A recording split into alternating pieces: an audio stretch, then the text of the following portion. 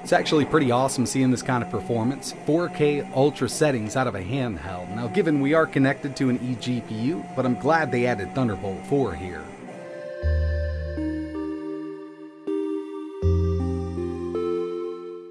What's going on, everybody? It's etaprime back here again. Today we're going to be taking another look at the GPD WIn 4, but in this one we're going to be testing an external GPU. Now I've been having a blast with this handheld the way it sits, but GPD did add USB 4 up top, and it's actually using 40 gigabit protocol, so connecting an external GPU is actually pretty easy. And of course, first and foremost, this is a handheld gaming machine. I completely understand that, but we do have the option to add an external GPU. That way, when you get back to the house, you can actually just set this up on the desk, plug in an external GPU, and up that GPU performance by quite a bit. Now, if you're not familiar with the GPD WIn 4, I have created a couple videos. We did some Windows testing. That's what it comes with right out of the box. And we also installed SteamOS 3, otherwise known as Steam Deck OS. If you're interested in checking those videos out, I'll leave some links in the description. But adding an eGPU to this is actually quite simple. Now, there's several ways to go about it, but I'd say the easiest way is just to pick up an eGPU dock. Now, what I've got here is an older Sonnet dock. Unfortunately, it doesn't offer any kind of PD charging. Actually, it does 10 watts, but that's really not enough to keep the battery topped off. And I definitely need to upgrade soon. This thing has been through the ringer. I've modified it so we could fit a 3-slot GPU, and I've added a bigger power supply. And in this video, we're actually going to be testing out an NVIDIA GeForce RTX 3080 Ti. This is a Galax version with 12 gigabytes of VRAM. Now you might have noticed I have a little stand here, and this was actually originally designed for the GPD WIn 3. And I've modified it a little bit to make the WIn 4 fit, but keep in mind GPD is offering a new stand that'll kind of slide right down in here, and it'll work with the GPD WIn 4. But this is actually great if you've already got one, because on the rear here we've got PD power in, HDMI, 3 USB ports, and Ethernet. And with this, I can actually charge the unit up because my eGPU dock doesn't offer PD power out. A lot of the newer ones do like 65 watts, which is plenty for the GPD WIn 4. This one just doesn't do it. Alright, so here we are. I've got the GPD WIn 4 in the dock, and by the way, I do have power plugged into the dock because this is an older Sonnet eGPU dock, and it really doesn't put out a lot of wattage, I think around 10 watts. But the newer ones will charge the unit, and you can also use the external graphics card at the same time. This one's just old, and I think I need to upgrade soon. But if I give it a little bit of time, because this is actually the first time I'm plugging in the RTX 3080, fans will start spinning up. Windows will automatically download an older NVIDIA driver, which we definitely want to update. And the way this is set up is we've got the external monitor connected to the RTX 3080. We want everything running out of there. Now, it is possible to use this external GPU on the built-in screen, but performance is going to be cut in half, and we're already going to be limited here because we're using this over a Thunderbolt 4 connection.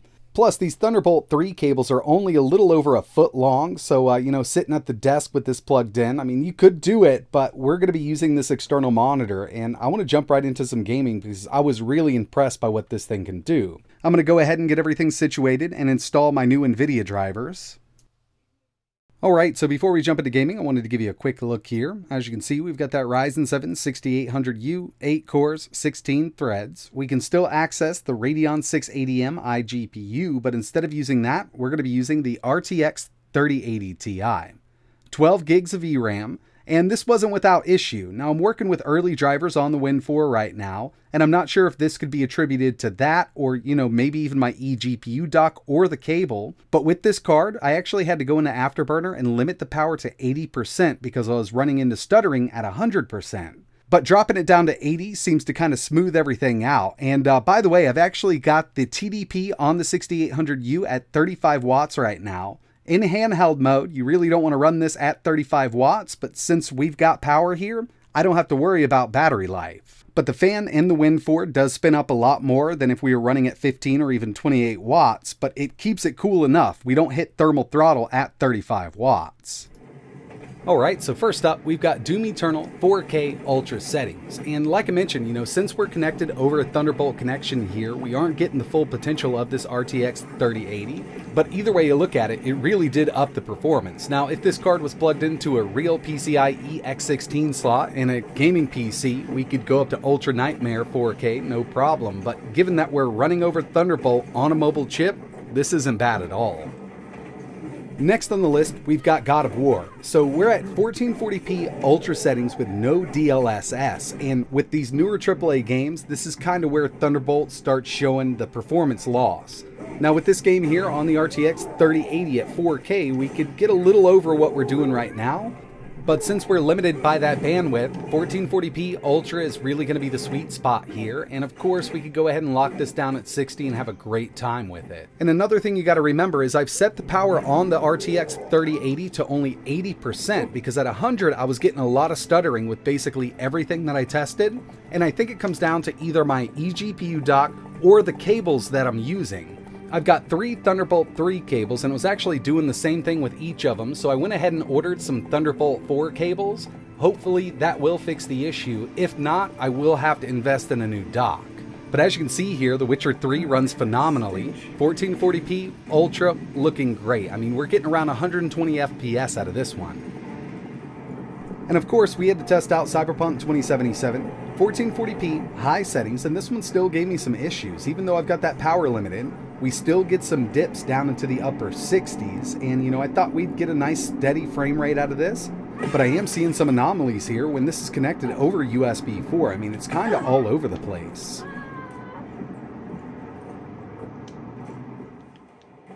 Here's Forza Horizon 5 4K Ultra settings, and I'll tell you that the 6800U in the Win 4 actually handles this really well at 1080p medium settings. We can do over 60 just on the built-in iGPU, but we can definitely up that resolution and the frame rate with an external GPU.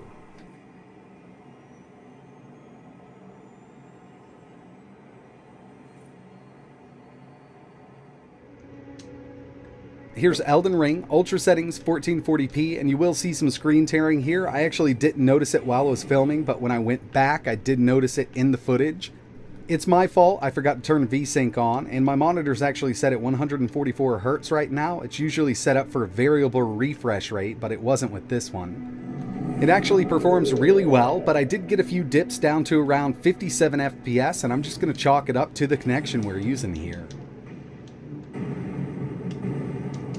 So everything we've seen so far actually performs really well, but there are a few games that just don't like eGPUs no matter what way you go about it.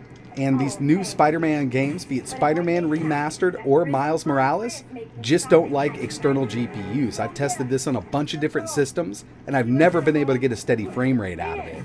We're at 1440p very high settings, and even if I go down to 720p very low settings, we're going to get the same frame rate we have right now. It's just something about the way the game's set up. I just haven't really had good luck with external GPUs in this one. Overall, when it comes to eGPU performance, it's not looking bad, and keep in mind, it's still really early for the drivers on the Win 4 here. This is kind of a prototype unit. It's still up on Indiegogo as making this video. And I know not a lot of people are going to be pairing up a 3080 Ti with this, but I do have more GPUs. I'm just kind of waiting on those new cables to come in just to see if we could alleviate any of those stutters I was getting with those higher power limits on that card. Now, I've done a lot of testing on the channel with Thunderbolt 3, Thunderbolt 4, and USB 4, be it on Intel or even Ryzen, and one of my favorite cards is actually the RTX 3060. It's a non-TI variant. I think it pairs up really well with USB 4 and these Ryzen chips. So as soon as I get those USB 4 cables in, we will be doing some testing with the 3060, and I also want to throw in an AMD card.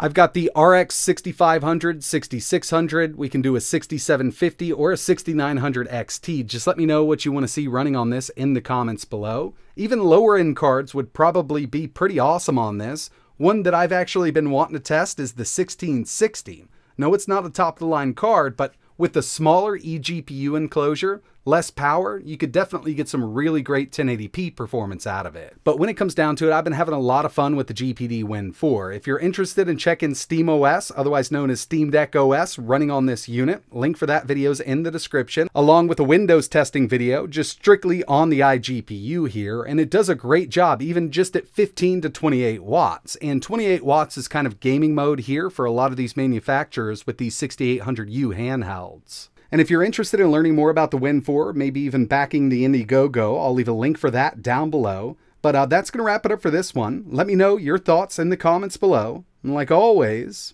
thanks for watching.